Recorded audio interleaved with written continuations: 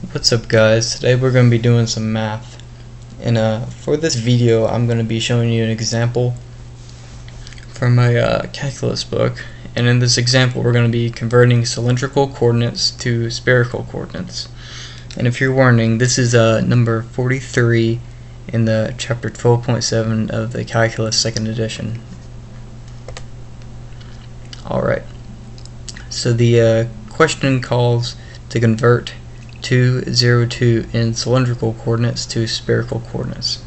The way we're going to do this is first we're going to convert to rectangular coordinates, and then after that we're going to convert the rectangular coordinates into spherical coordinates. So this will give us an idea of what's happening here. We have an r, a theta, and a z. This is going to be our 2, this is going to be our 0, and this is going to be our 2. And we're going to want to convert that into an x, a y, and a z. The way that we're going to do this is through these two equations. And x equals r times cosine theta, and a y equals r times sine theta. And once we have these two equations here, we can just plug our r's and thetas into here to help us solve for x and y. So we're going to plug the r and theta into the first equation. That will get us 2 times cosine 0. This eventually will lead us to 0. And we're going to plug the same variables into this equation. This will get us 2 times sine 0. And that will get us 0 eventually once we work it out. And so that will get us our x and y, and next we need the z. The good thing about this is that the z just transfers over completely, so the 2 will just become a 2 over here. So that will get us the coordinates 2, 0, 2 in rectangular coordinates. Now this is the same coordinates as the cylindrical coordinates, same exact values. And this won't happen for all conversions between rectangular and cylindrical coordinates. This is only a special case. So let's continue and convert these rectangular coordinates to spherical coordinates.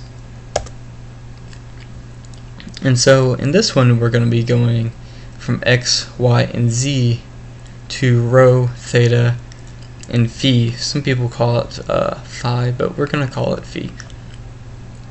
So the first equation that we're going to want to use is rho squared equals x squared plus y squared plus z squared. Now what we're going to do is we're going to bring the squared over here, and so it's going to be rho equals square root x squared plus y squared plus z squared. And when you plug the 2 into x and the 2 into z, you will get 4 plus 4 in here. The y will be a 0. So we're going to get the square root of 8. The square root of 8 simplifies to 2 square root of 2. Alright, so that gets us our rho. That is the first variable in the or that is the first coordinate in the cylindrical coordinates. So we got off to a good start. We only need 2 left. For the next one, we're going to want to use z and rho. So we're going to set z, which is 2, equal to rho cosine phi. And so what we're going to do is we're going to take rho and we're going to plug it into here. So we're going to eventually get 2 equals 2 square root of 2 times cosine phi. Now we can do a little bit of algebra here, and we can get the square root of 2 divided by 2 equals cosine phi.